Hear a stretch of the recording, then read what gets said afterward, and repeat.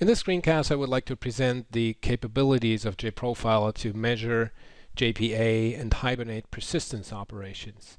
I'm going to use the JPA example that is included in JBoss theme. Let's look at the session settings and go to the JE and Probes tab here. We can see that the JPA Hibernate probe has its own configuration here. And unlike the JDBC probe, which is generic in the sense that it works with all possible JDBC drivers out there, the JPA and Hibernate probe is rather implementation specific, and it explicitly supports the providers that are listed down here. I've configured the JPA Hibernate probe to record data on startup, and it is also a good idea to record JDBC data in parallel because the JPA Hibernate probe is able to correlate Hibernate JPA persistence operations with JDBC statements. So with this configuration, we're going to start this session. And once startup has completed, it will launch a browser to show the entry page of the example application. Let's log in with the demo account and use the application a little bit. These are all entities that lend themselves to JPA examples. We have hotels, we have bookings, and customers. So let's look for a Hilton. Here is one. This is fine. Let's book this hotel. We have to give a credit card number here. And this is quite easy. We confirm the reservation. Now we have a hotel booking here. And finally, we decide that we want to cancel this reservation again. So let's check what JProfiler has recorded in the meantime. Let's go to the JE and Probe section and have a look at the JPA Hibernate probe. JPA probe has a hotspots view, a telemetries view, and an events view, also a tracker view for tracking selected hotspots. So let's look at the events view first. The events view shows you a chronological progression of persistence operations. So let's try to see if we can make sense of what we see here.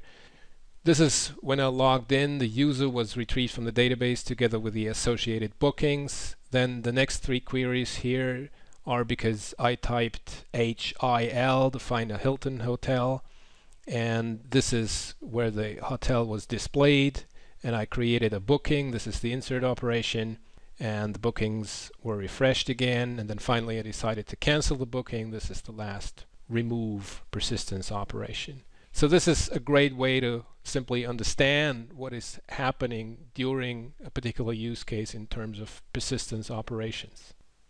You might have noticed the expand controls that are visible in front of each event row. If you open them, you can see the associated JDBC statements. And if you compare the JDBC statements to the JPA descriptions, you will find that the JPA descriptions are much easier to understand and are much more helpful for solving a problem than just looking at the JDBC statements. So let's move on to the hotspots view. In the hotspots view, JPA descriptions are grouped. So here we can see that the three queries when I was searching for a hotel are shown in a single line here with an event count of 3. And when I open the hotspot, I can see that there is a node called JDBC calls that shows all associated JDBC calls, similar to what we just saw in the events view. And then there is a node called direct operations that contains the backtraces that contributed to this hotspot. We can see the URL here through which the request entered the system, and then we see the internal method structure up to the point where the persistence operation was initiated. Why does it say direct operations? It says direct operations because in JPA Hibernate there are things that don't happen immediately, such as an insert or an update, which are only actually performed when there is a flush. So here for the insert, you can see that it says deferred operations for the node that contains the backtraces. And what JProfiler does is that it remembers the stack trace where an entity has been acquired or where it has been persisted if it is a newly created entity, and it shows you that stack trace. And that is much more useful than showing you the stack trace of an auto flush that happens at an arbitrary point later on. So that's another very useful functionality that JProfiler delivers as part of its JPA Hibernate probe.